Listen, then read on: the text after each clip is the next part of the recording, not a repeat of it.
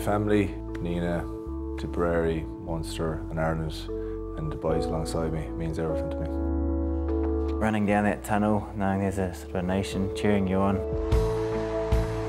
Home advantage to me is about your family, the community, the club you've grew up with, friends and people who've known you throughout your whole career, and the whole country is as one. It's incredibly important to us.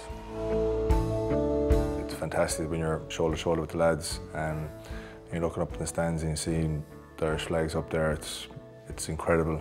And then it's just then to be able to have that emotion there, to be able to pour out on the pitch is what you want to be able to do. The crowd, that when you run out of that tunnel, the way they sort of rise up and start cheering, they put the hairs on the back of your neck, they stand up, and it just makes you happy to be out there, I guess, and it truly lifts you up for the game. 50,000 home referees always helps too.